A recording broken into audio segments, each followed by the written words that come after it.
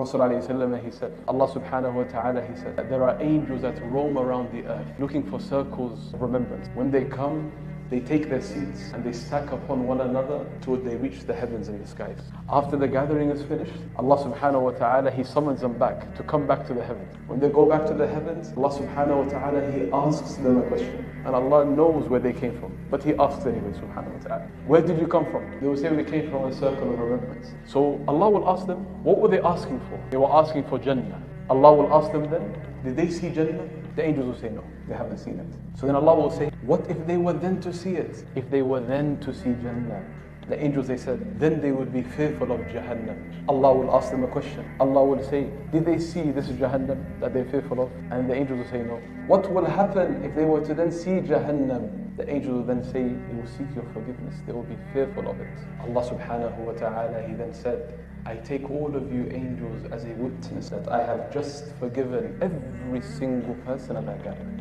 So then the angels, they are the Rusul of Allah subhanahu wa ta'ala. They then expose one of the people who are at the gathering. One of those people came to the gathering and he didn't intend something which was for your sake. He gets a lift home from one of the brothers who was there, or he wanted to go eat with one of his friends, or he wanted to borrow a favor from one of his friends. But the angels don't say all of that, It's me saying this. Allah will say, I have forgiven that one as well that had the ill intention.